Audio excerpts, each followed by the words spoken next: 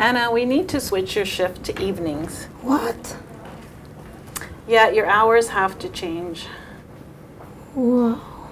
I can't work evenings. I have children and then no daycare in the evenings.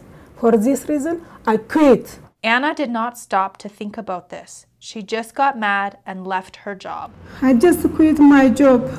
I don't have a job now. What I'm going to do? Now Anna has a bigger problem. She did not think of that when she told her boss she was quitting. What could she have done differently? Anna, we need to switch your shift to evenings. What? Yeah, your hours have to change.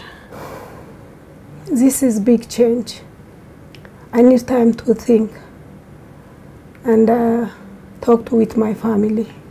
Yes, of course. You talk to your family and then come and see me again tomorrow. Okay. Anna had a problem. Her shift was changed and she needed childcare. But she took the time to think about the problem. She went home to talk about it with her family. She could also call her counselor and talk with them about this.